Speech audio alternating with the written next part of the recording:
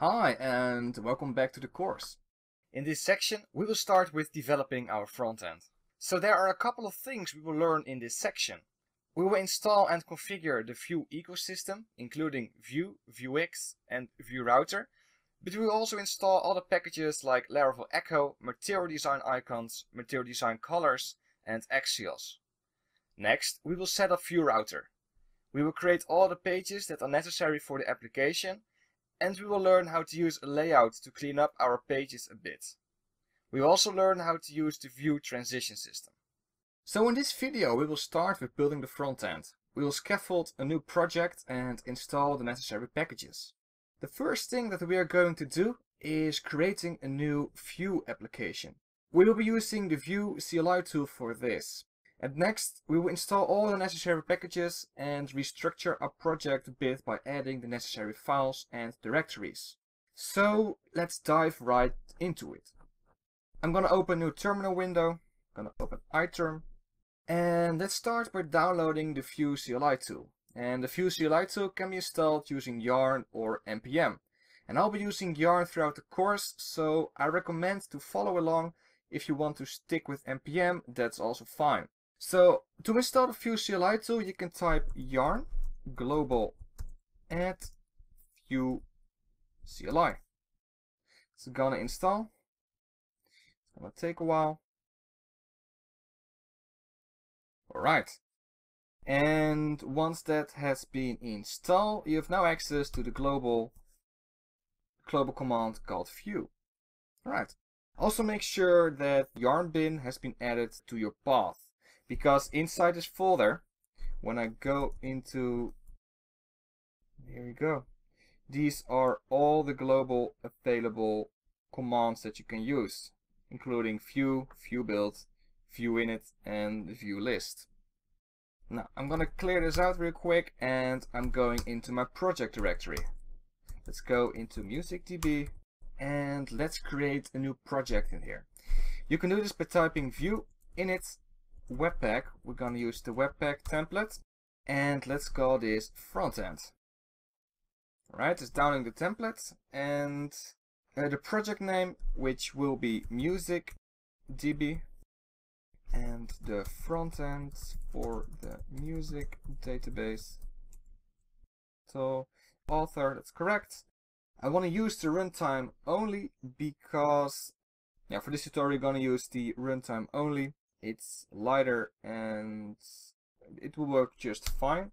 We do not want to install Vue Router right away. We'll be using ESLint to lint our code, and we're gonna use the Airbnb standard preset. We're not gonna unit test or end-to-end test our code. Alright, so our project has been created.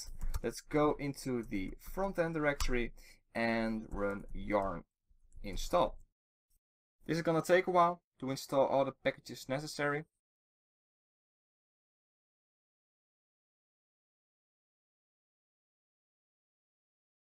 Okay, so the dependencies have been installed, but we need to add a couple more.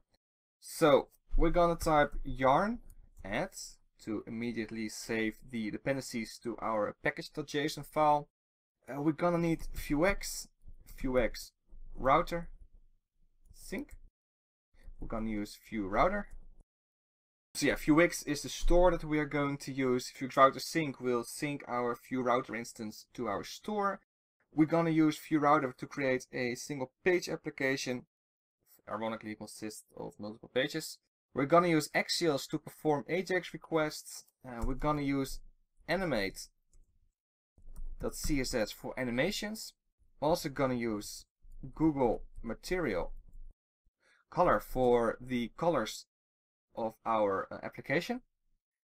We're gonna use Material Design Icons for the icon font that we're gonna use.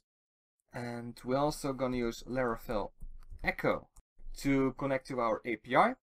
And last but not least, we also need Pusher to connect to the Pusher service that we've been, the applications we've been creating in the previous section. Right, hit enter, and if all goes well, everything will install correctly.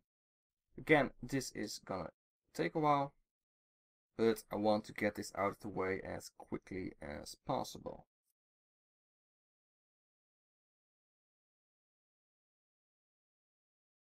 Alright, now that that's done, let's open our project in our favorite editor. I'm gonna use WebStorm for this project, which is also gonna take a while. So now that we have everything installed, let's tweak the directory structure a bit. And let's start by renaming the app.view file to app.view file with a lowercase a. Alright. And open this file, the app.view file, and remove everything that's inside. And let's just say hello world real quick. Remove the component that's being used. And let's rename the app to music TV.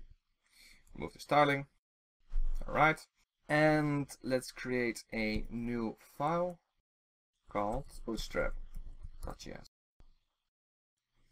Now let's keep this file empty for now. We will install and configure the packages in the next video, but for now we'll leave it empty. And in a main.js file, which is the entry point of our application, add the following code. So we want to import the app file and want to import view.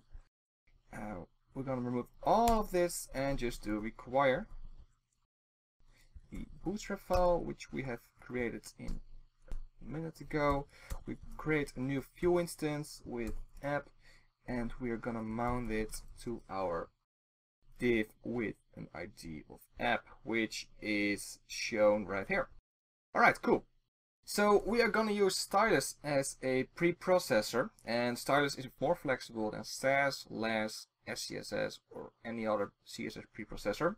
I like it very much, and we're gonna use it. So inside the assets directory, we're going to create a new directory called stylus. And let's create a new file called app.style. Okay, we're going to leave this empty for now. We return to this file in the following videos. But in order to use these stylus files, we need to install the stylus loader and the stylus dependency itself. And we can do this by typing yarn add d, capital D, because we want to add it to our development dependencies. And we're gonna install stylus and the stylus loader. And yeah, these are the last packages we need for the project. Alright, and that's it for now.